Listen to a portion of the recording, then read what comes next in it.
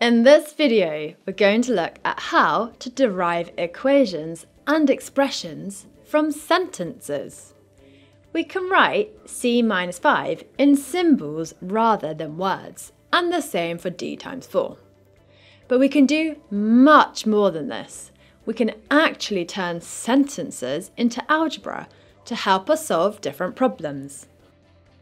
Like, if we have this statement, 1 cups cost $2.20, 2 cups cost $4.40, 3 cost $6.60, and so on. Each time we're multiplying $2.20 by how many cups we want to buy. So if we wanted to buy X number of cups, we would multiply $2.20 by X. And in algebra, we remove the multiplication sign. So now, if we wanted 100 cups, we'd simply replace the X with 100. What if we had 2 sentences to write into an expression? So we're buying X adult tickets that cost £12 each. So 1 adult costs 12, 2 adults cost 24, 3 adults cost 36.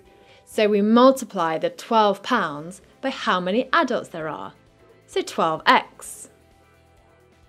We now need to add the children to the total cost. Can you complete the expression? 8y children.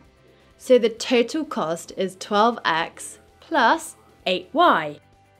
A group of 4 adults and 10 children would cost £128. So here's one for you to do. Pause the video, give it a go. How did you get on? We can even have 3 or more statements involved. How could we write David's age in terms of X? David is Andrew's age X plus 8 years. What about Jane's age in terms of X? Jane is Andrew's age X doubled, so times 2, which we write as 2x. Given that the total of their ages is 88, how can we use that information to find x? So we know that Andrew plus David plus Jane equals 88. And from our earlier working, replace the names with their x expressions.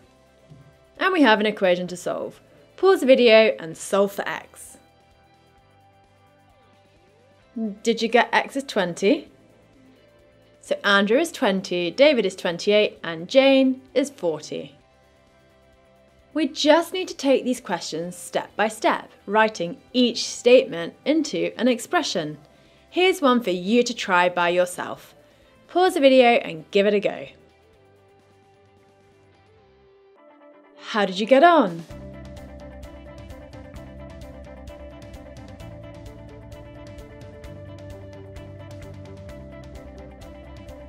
Can you match the phrases to the equations and expressions? Pause the video and match them up. Did you work them all out? In another video, we'll have a look at how to derive formulae such as area and volumes. If you liked the video, give it a thumbs up and don't forget to subscribe. Comment below if you have any questions. Why not check out our FuseSchool app as well? Until next time.